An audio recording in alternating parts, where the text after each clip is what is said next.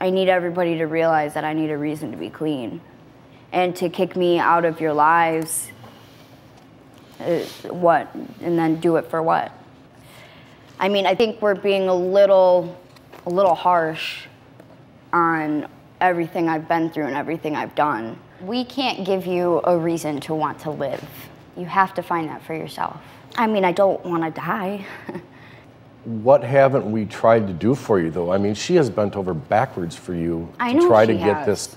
I know she has. Taken care of. So what other support are you looking for from me? I don't know what more I can do for you.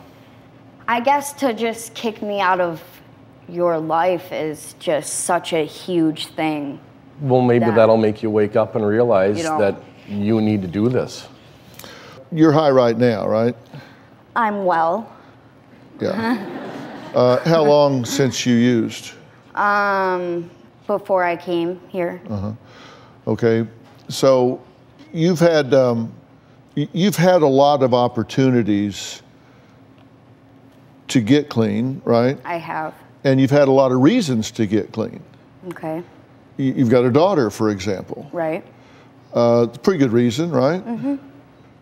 You've been to detox, like 5 times. 2013, you went to detox for 1 day and you quit. Yeah.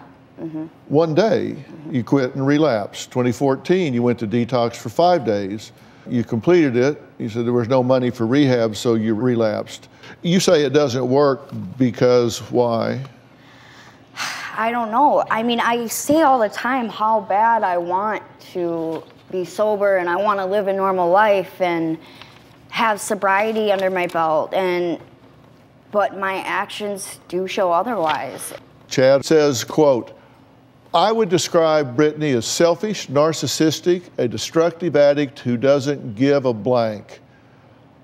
I could tell they had the good twin, bad twin thing going on, and I could always see that Mackenzie was the good twin and Brittany was the evil ringleader. All Brittany does is throw blank in Mackenzie's lap to clean up. Their relationship has to be done. It has to be over with. I have told Mackenzie many times during argument, it's time to choose between me and your sister. I keep telling her that Brittany is already dead to her." So he is in her ear, right? Oh yeah, definitely. He's in her ear. But there's truth to it too.